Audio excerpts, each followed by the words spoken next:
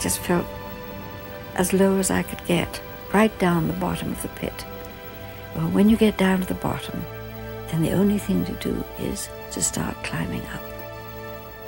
And sometimes the sides are very slippery and they're very difficult to get up, but you have to keep going. And that's what I've had to do in my lifetime. And I think what I would say is, never look back once you've put your foot on the spiritual path. Just keep going, no matter how tough it is, no matter how difficult. And it was the dark night of the soul.